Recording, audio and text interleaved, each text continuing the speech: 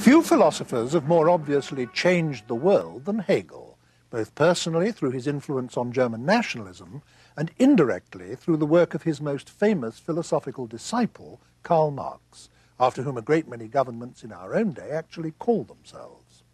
So if we want to see some of the practical consequences of Hegel's ideas, all we have to do is look at the world in which we ourselves live.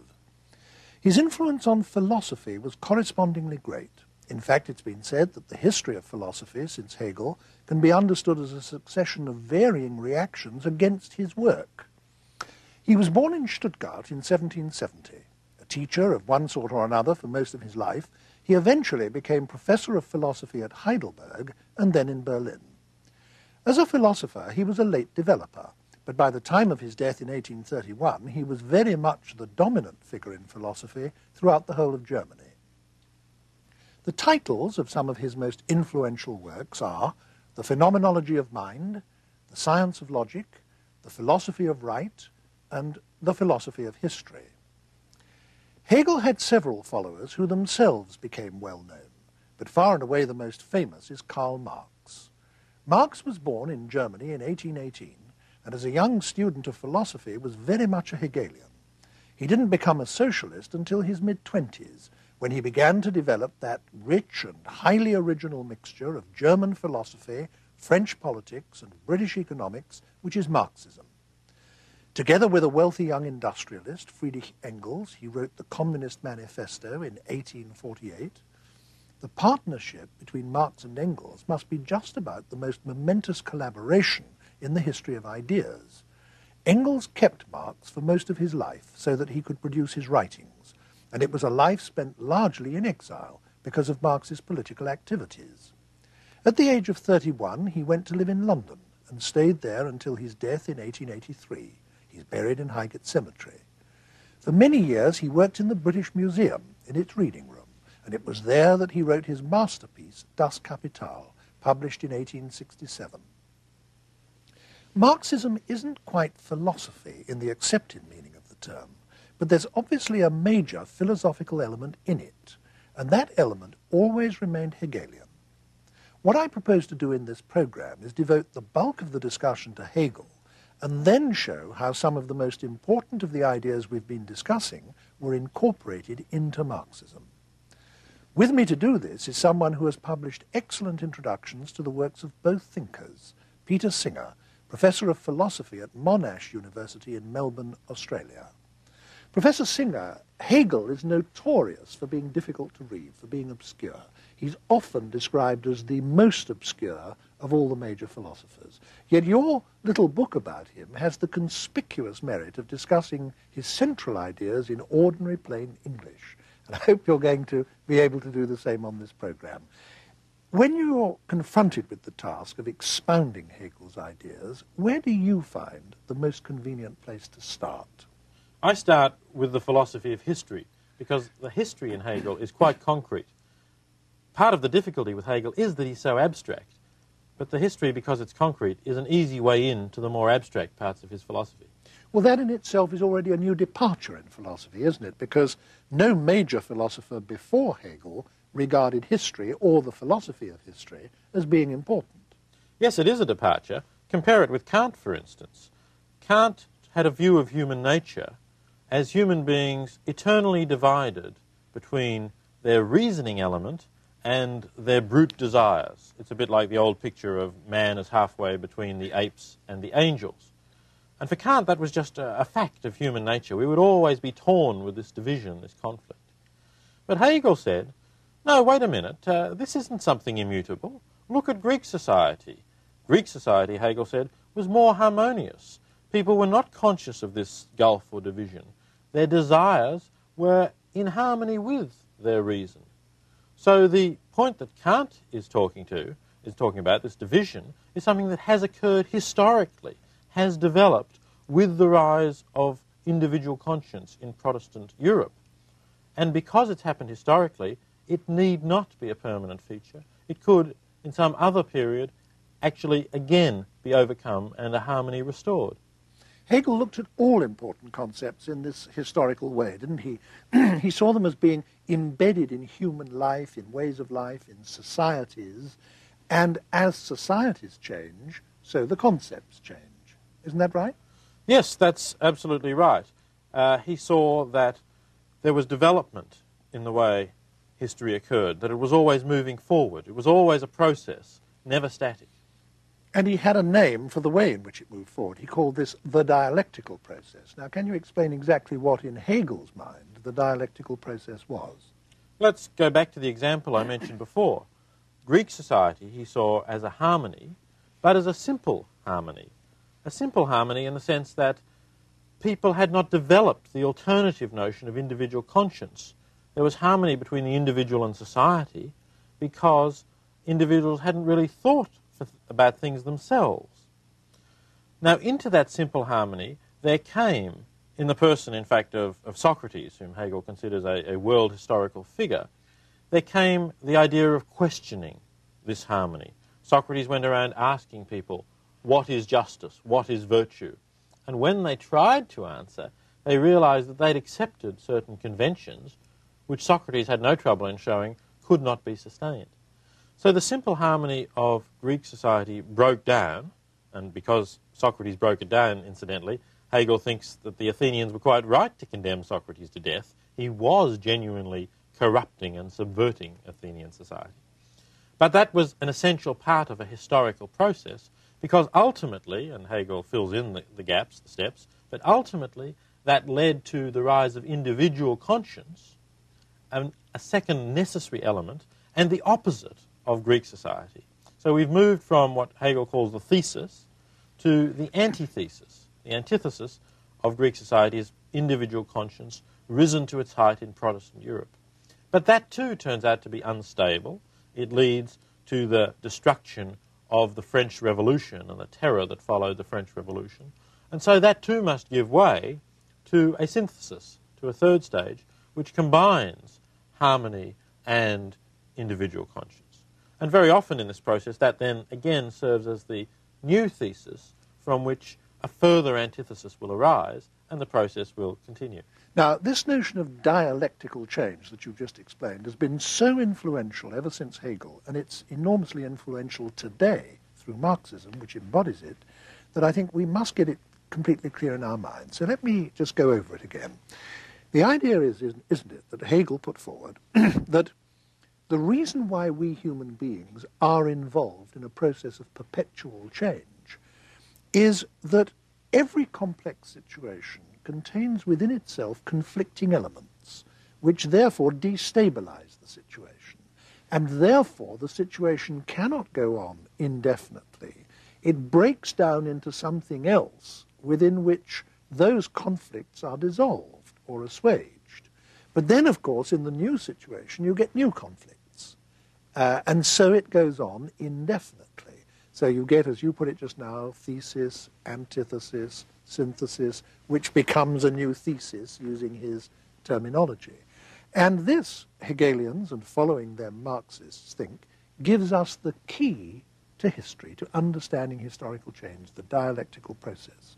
Now, up to that point in the explanation, it would have been open to Hegel to say that the direction that this change took was purely accidental. It could be the random outcome of innumerable random conflicts. But he doesn't say that, does he? He actually thinks this linear process has a direction, has a goal. That's right. And the goal for Hegel is the greater development of mind towards freedom. We are moving always towards consciousness of freedom, towards realizing human freedom and understanding freedom. And that is a process of increasing awareness of freedom and of increasing knowledge of ourselves. Now, what is this change happening to? I mean, wherever we talk of change, in any context whatever, there must be something identifiable that changes. Now, what is it that's changing? In other words, is he writing about whole societies? Is he writing about individuals? What is he writing about in this context? The short answer is that he's writing neither about individuals nor about societies, but about what he calls Geist. Now, that German word Geist is a difficult one to translate. the easiest way, perhaps, would be to say that it happens to mind. Mind is one normal translation of the German word Geist. We mean, when we talk about mental illness, the German word Geisteskrankheit is mentally ill. So you could say it's happening to mind, to your mind and mine, or all our individual minds. But mind also has another meaning, which goes beyond that. The notion of spirit. We talk about the Zeitgeist, the spirit of the times. Or we talk about Geist when Germans talk about the Father, the Son, and the Holy Ghost. The word Ghost Heiliger Geist. Heiliger Geist, exactly. Yes. So it also has, therefore, a somewhat spiritual or religious flavour, which suggests that in some sense there's a reality above and beyond your and my individual mind. And so you could say it's happening to mind, but mind with a capital M, not just mind in the sense of individual human minds. So is Hegel saying then that total reality is something mental or spiritual, or this word Geist may be poised between the mental and the spiritual, and that all the processes that we're talking about are processes ultimately of this ultimate mental or spiritual thing? Yes, that's the ultimate view that Hegel comes down to, that reality is Geist, it's ultimately mental or intellectual, and these processes happen to Geist, to mind, as it develops along the way. Now, to some people listening to the discussion, this might already begin to sound like a very bizarre idea. So I think it's worth pointing out that, in fact, we're all very familiar with something similar to this in the case of religious beliefs, even if we ourselves are not religious people. I mean, many religious believers, including many Christians, believe that all of reality is ultimately spiritual, and that all of reality ultimately has a spiritual or significance or meaning. And I suppose Hegel is saying something very closely related to that, is he? Though not necessarily religious in the conventional sense. Yes, but the difference might be that the Orthodox Christian view, I think, holds that God is spiritual but separate from the world, and the world is mundane and material. Although it has a spiritual significance, certainly, but it's separate from it. But for Hegel, there's a closer union between the two. You could present the opposite of the Christian view by saying that Hegel is a pantheist, that he believes that God is in the world and in everything. That's perhaps not quite true either, but it's somewhere between the traditional Christian conception and the pantheistic one, that reality is part of God, everything is a manifestation of God, if you want to call it that. In fact, I mean, it would be true to say that ever since Hegel, there has been a dispute between Hegel scholars or philosophers about precisely this question relating to Hegel's philosophy. Is Hegel's philosophy ultimately religious or not? There are some who've said that it is, there are some who've maintained that it isn't. Which side of that debate do you come down on?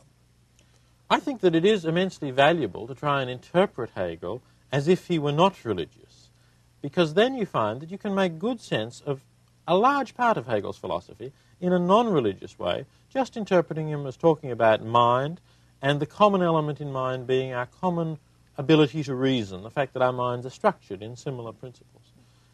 But I think I have to admit that though you can push that a long way, you don't really make 100% sense of Hegel in that way. The last 10% perhaps has to assume that there is some religious or quasi-religious view of mind or spirit that lies behind what he's saying. Now, we've talked about the view of reality as a historical process, which he introduced into Western thought. It's a major idea. And we've talked about this notion of dialectical change, which he introduced and which is a living idea to this day. Another important concept, which I think I'm right in saying he coined, certainly he made it famous, and which has come back again into what one might call intellectual fashion in recent decades, is the concept of alienation. Hegel had a great deal to say about alienation, didn't he? Now, what exactly did he mean by that term? By alienation, Hegel meant the idea that something which is in fact us or part of us seems to us foreign, alien, and hostile. Let me give you an example.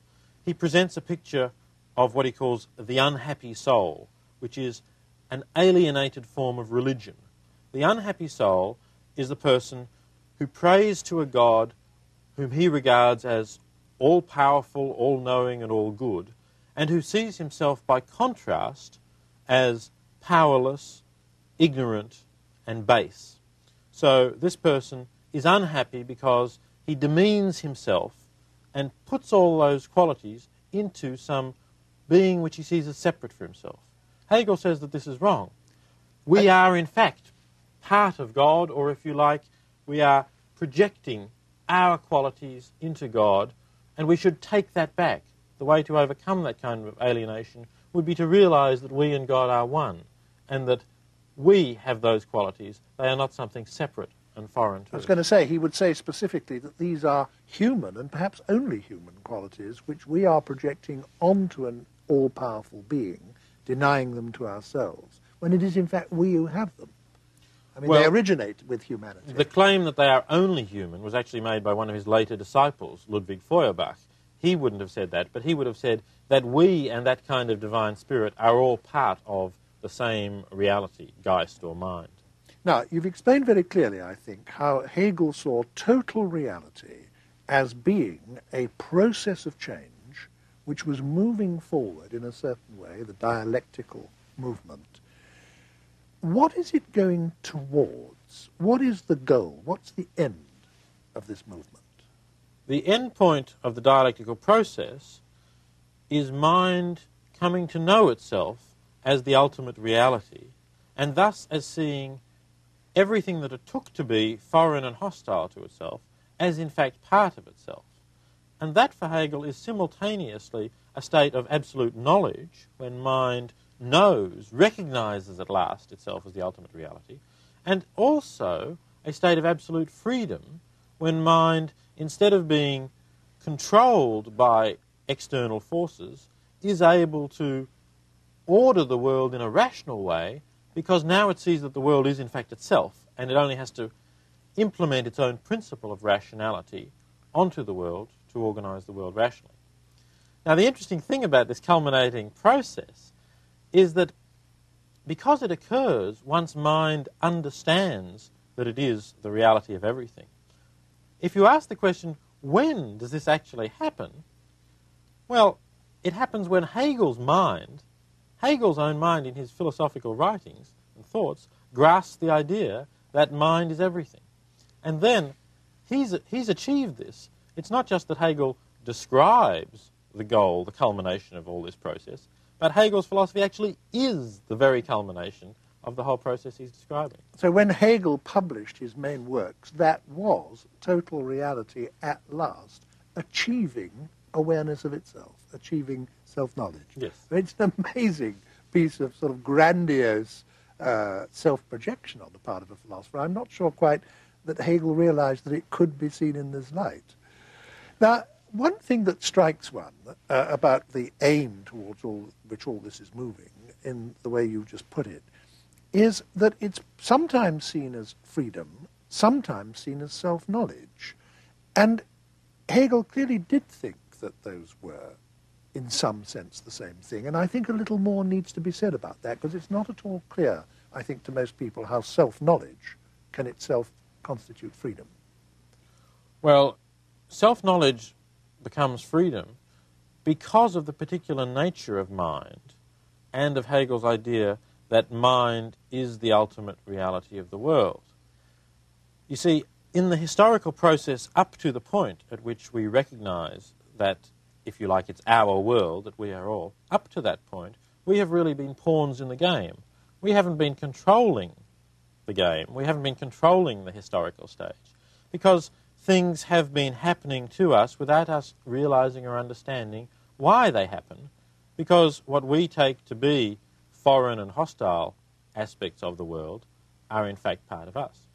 But once we come to see that we are everything in the world, then we understand the process. We've grasped, if you like, the laws of historical development, and we see that those laws are in fact our own reason. They are the very laws of our mind and our thinking. Was this behind the famous quotation that's often made from Hegel, the real is the rational and the rational is the real? That what exists does correspond to what is rational. That's yes, right. Yes. And when we come to see that, then we are free, because we see the rationality of reality and it no longer strikes us as something contrary to our interests. We no longer struggle against it. We understand it as, in fact, our own rational principle, and we are free to flow along with it and indeed to order it and direct it in accordance with those laws of reason. Now, one characteristic of Hegel's thought, which you've made very clear, is that he always sees ideas not just as existing in the abstract, and certainly not being timeless and unchanging in the way that, say, Plato saw them, but as being embodied in societies and institutions and historical realities which change. Now, given that fact, what sort of society does Hegel see this whole process as culminating in? What sort of society is it leading towards? Well, as you'd expect from what we've been saying, it's a rational society, a rationally ordered society. But I must make clear what that is for Hegel, because it's not the society of pure reason. Hegel saw the society of pure reason as typified by the kind of thing that the French revolutionaries wanted to do. You know, they didn't just get rid of the king and the nobles and of religion, but they tried to make everything rational. They said, why have months of irregular days? Why not make them all the same number of days? Why have weeks of 7 days? Let's make them 10, like our decimal system of measurement, and so on.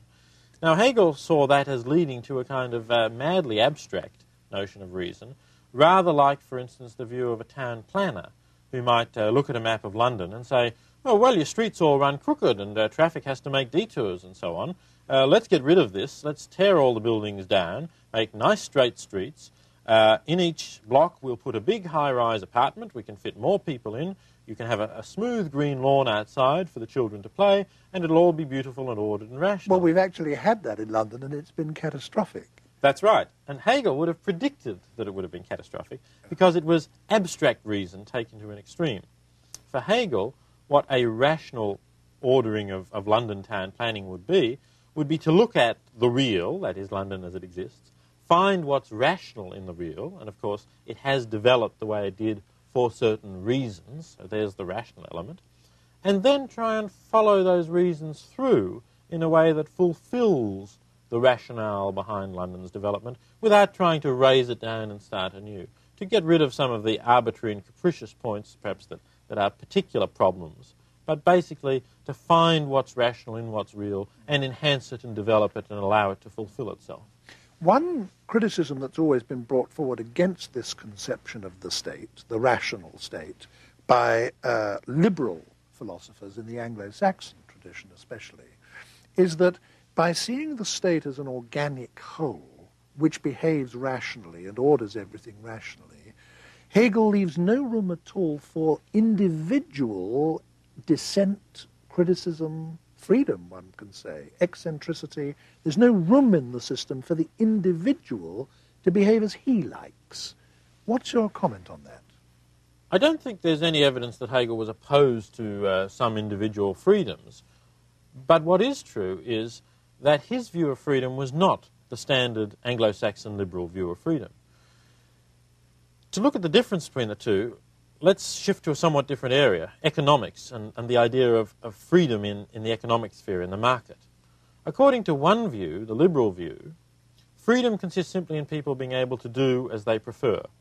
If I prefer to wear an orange shirt this spring, for instance, then I'm free if I can do that. If I prefer to buy a deodorant, I'm free if I can do that. And that's all that the liberal economist will ask.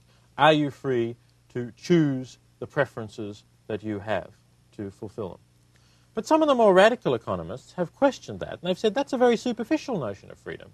You should ask, why do you want to wear an orange shirt this season?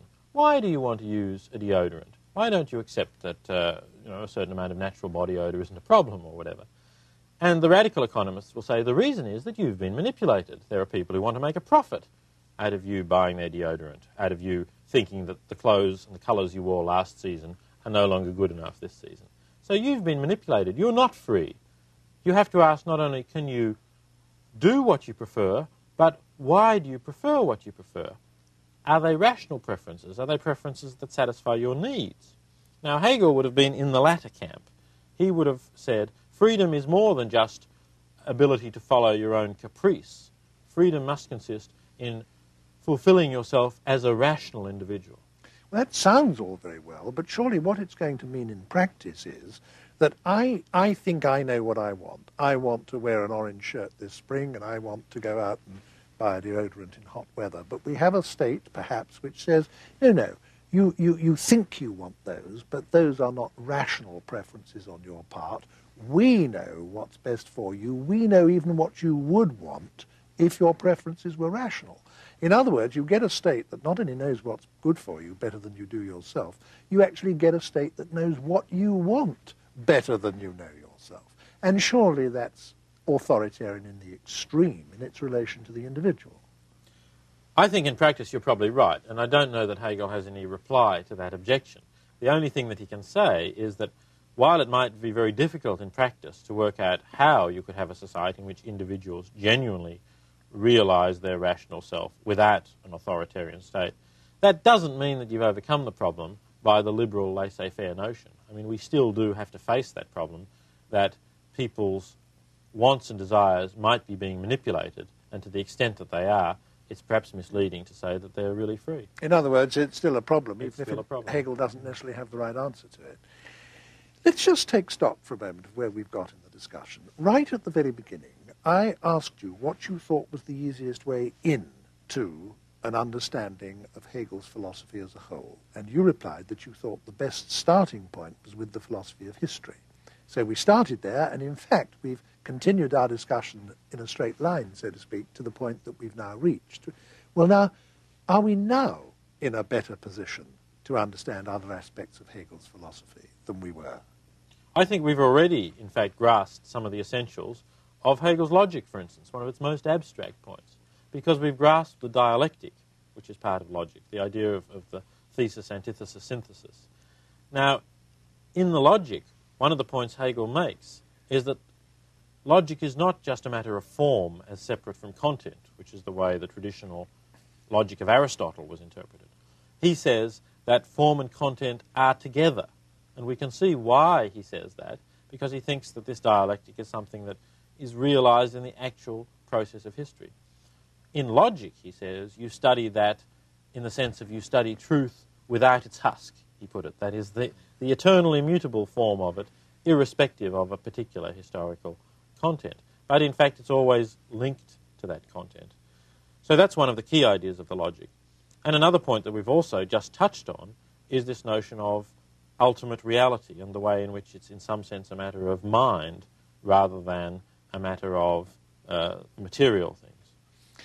It seems to me, looking at the exposition of Hegel's ideas that you've put forward up to this point, that there's one central concept out of which almost all the important other ideas naturally arise. The central concept is that understanding reality isn't understanding a given state of affairs, it's understanding a process of perpetual change. The other concepts arise in the following natural order, it seems to me. If one asks oneself, what is it that's changing? Hegel's answer is, it is Geist which is changing, and you've explained what he means by that rather difficult concept, mind, spirit, whatever it may be. If one says, why is it changing? The answer is, because to begin with, it's in a state of alienation, and you've explained that. If one says, what is the process of change? What is the pattern of change? The answer is, it's the dialectical process. If you ask, where is all this change heading? The answer is, well, at the political and social level, it's heading towards an organic society, which we've discussed. At the philosophical level, it's all heading towards absolute knowledge, which you've at least touched on. So in this way, all these central concepts of Geist, alienation, dialectical change, the organic society, all arise out of a consideration of this central idea of reality as a process, as a historical process of change. Now, we've been able to put this very clearly, and the next question I want to ask you is, why didn't Hegel? We said right at the beginning that he's notoriously obscure. Sometimes philosophy students read out passages of Hegel aloud just to make everybody laugh, because it sounds like such gobbledygook. You can read page after page of Hegel, sometimes, and think, what the hell is he saying? Now, why wasn't he clear when it's possible to be clear about his ideas, as you indeed in your book have shown? Some of his less charitable critics thought that he was deliberately obscure in order to appear more profound, in order to cover what they took to be the shallowness of his ideas. But I don't think his ideas are shallow. I think they're very deep and profound, and that in fact the difficulty comes from the nature of the ideas. One of his students said that whereas an eloquent lecturer might have had everything off by heart and would arrange it well and trot it out clearly, Hegel was always dredging up difficult ideas as he went along, as he lectured. He was bringing these ideas to the surface with great difficulty. And that's the style. The style is one of someone who's thinking aloud and having difficulty with the material. We may very well regret that he didn't then revise and polish it, but in the context of German philosophical style at the time, it's not so surprising that he didn't feel the need for clarity that you just mentioned, because after all, Kant and Fichte, other contemporaries, were also very obscure, and they were still regarded as great philosophers. But the next question that gives rise to is, how did it come about that a philosopher who was so obscure and so difficult to understand acquired, even in his lifetime, such immense influence? I think that's partly due to his situation at the University of Berlin, which was the capital of Prussia, which was then the rising state in Germany at the time, and also due to the fertility of his ideas in a variety of fields. You see, the influence that Hegel had is not just an influence in philosophy, it's an influence in theology, in history, in politics, in economics even, in law. Now, the fact that Hegel's ideas could be applied in those ways shows how fruitful his approach, and particularly the historical elements of his approach were, because it was that historical idea of things as having developed, as being a process, that could be applied by scholars in all these different areas. Let's come now to the immediate afterlife of Hegel's ideas. One of the first things that happened when he died was that his followers split into two movements, didn't they? They were known as the young Hegelians and the old Hegelians, or alternatively, the left Hegelians and the right Hegelians. Can you tell us something about this division? The right Hegelians were the people who thought that Hegel's philosophy implied that something like the Prussian state was the organic state which Hegel was pointing to. They thought that Hegel had himself said this in the Philosophy of Right, his most explicitly political work. He described a state, a constitutional monarchy, not very different from the Prussian state. And so they thought that there was no need really for further change. They were the conservative or right-wing Hegelians. The left Hegelians said, the basic thrust of Hegel's philosophy is much more radical than that. You see, Hegel talked, as we said at the beginning, about overcoming the division between reason and desire, or between morality and self-interest. That's a very fundamental change to bring about. You can't say that that's occurred in the Prussia of 1830 or whatever. So they said the thrust of Hegel's philosophy is for a much more far-reaching change, a revolutionary change.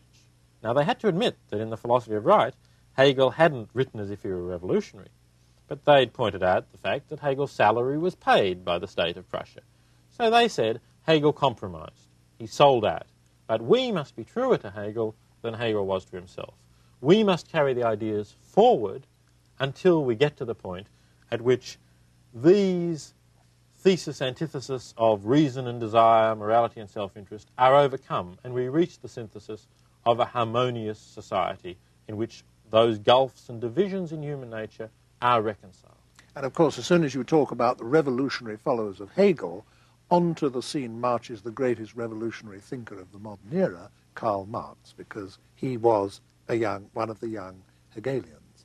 And I think it's very striking, after the whole of our discussion up to this point, to list the fundamental ideas of Hegelianism that we've talked about, which Marx simply took over and incorporated into Marxism.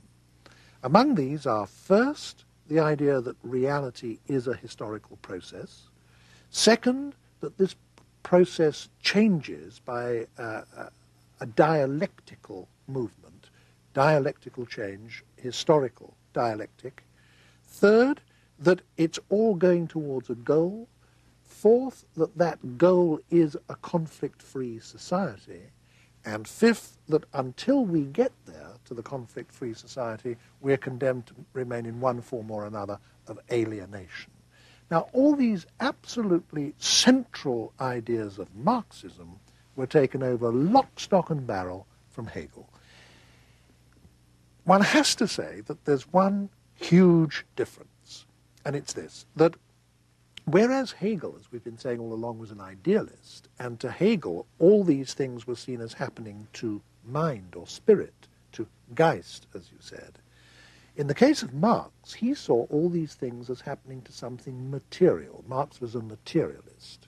But the whole pattern of ideas remains the same. It's as if Marx has taken over a great long set of equations from Hegel, substituted a different value for x in the equations, matter instead of mind, but kept the whole set of equations in every other respect the same. That's right, and you can see it, for instance, in Marx's materialist conception of history, the key thing in Marx's thought, where history develops by the economic base, the material side, the forces of production, as dominating the mental, so that our ideas, our religion, our politics, all flow from the kind of economic structure that we have in our society. And that's an inversion of Hegel's idea. As Marx himself said, he stood Hegel on his head, because for Hegel it was the development of ideas of freedom and so on, that led to the formation of particular societies and particular historical epochs. Do you think that Karl Marx could be said to have made any important original contribution of his own to philosophy? I don't think Marx made important contributions to philosophy in the narrow sense in which we talk about problems of the ultimate nature of reality. I think that Marx was certainly a materialist, but he didn't argue for his materialism as a philosopher. He really accepted it as something that was pretty obvious, that what mattered was the material world, this kind of thing, and not something remote like Geist, which he more or less dismissed as a kind of speculative German metaphysical abstraction. So he didn't argue for that, and he didn't therefore make contributions to that philosophical discussion. But what he did do was give us a kind of a vision of a world in which we are controlled by our economic circumstances, and in which we are therefore not free.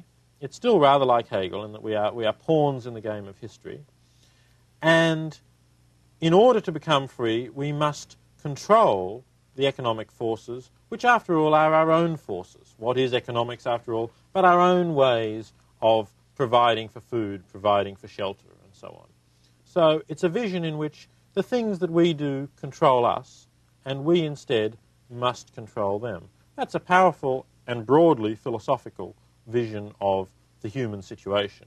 But it's not an important philosophical discovery in the narrow or academic sense of the word philosophy.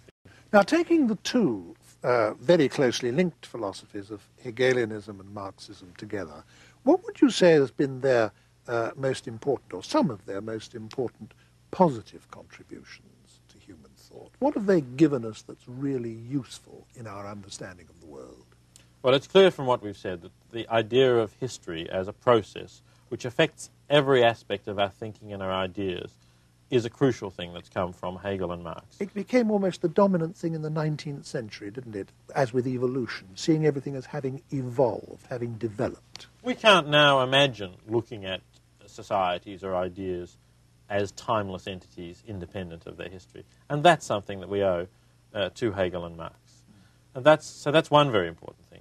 The other thing is this notion of freedom, the idea that is distinct from the liberal notion that we cannot be free unless we control our destiny, unless we, instead of being blown about by the winds of economic circumstances for Marx or the unseen hand of reason for Hegel, unless we actually take control of it, realize our own power, realize the capacity of human beings collectively to control our destiny, and grasp that. That may, as you said, have some dangerous tendencies in it, but it's a very important idea, and I don't think it's one that we can ever give up once we've been presented with it by Hegel and Marx. Now, I do have to ask you about the minuses as well as the pluses. The ideas of both of these philosophers have become associated in the 20th century, since their deaths, with totalitarianism. Hegel with German nationalism culminating in Hitler, and Marx with communism, which was seen at its most horrific in the state created by Stalin. Both of these societies were societies that murdered millions of their own people. Now, I'm not suggesting that either of the two philosophers would ever have expected that, and certainly not that they would have wanted it. But they were both philosophers who regarded the embodiment of ideas in history, in institutions, in social reality as being an essential feature of ideas, yet when their own ideas were so embodied, they had these catastrophic results. Why was that?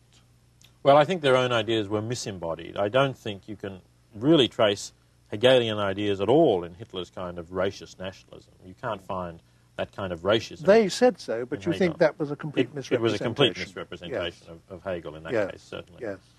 And also, and it's perhaps the ultimate irony, in what happened to Marx. Marx, as I've been saying, was a philosopher of freedom. He cherished freedom. He hated subordination. He was once asked by his daughter to write down what the vice that he most detested was. He replied, servility. Servility, the very vice, the very thing you needed to survive in Stalin's totalitarianism, of course. And yet it's true that these ideas did get misapplied, did get distorted. Well, now why? What is there about the ideas that led to this outcome? I think in the end there's a faulty view of human nature. Partly there's an attempt to show a greater unity than really exists between human beings. And we could trace this to Hegel's notion of mind or Geist as something which is above and beyond the differences between individual minds. But we find it also in Marx and in the idea that if you change the economic circumstances, you'll change human nature, and then we will all overcome the divisions between one and another, the division between my interest and your interest and our individual interests and the interests of society. They will all disappear once we get rid of the economic structure which leads us to compete in the marketplace for money and wealth and so on. Now, it seems, unfortunately, that has proven false, that you can change the economic basis, but you don't get rid of the divisions between reason and desire, between my interest and yours, or between individual and society.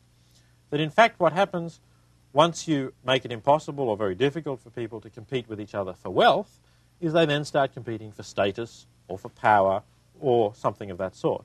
And that's no better than it used to be. In fact, you could say that in the case of Stalin's society, it proved to be worse. So I think that Marx was mistaken in thinking that human nature would change. Thank you very much, Professor Singer.